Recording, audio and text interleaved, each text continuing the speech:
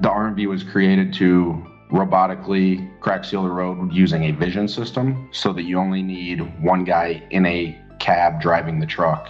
So he's protected by that truck instead of physically standing on the road. So we use 3 cameras and 4 lasers that are mounted underneath the truck. The cameras take 2D pictures.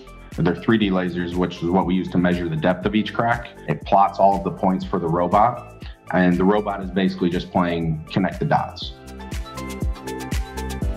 We already have a whole list of probably 15 other things that this same concept, a robot on the back of a truck doing road work so that people don't have to be physically on the road in harm's way.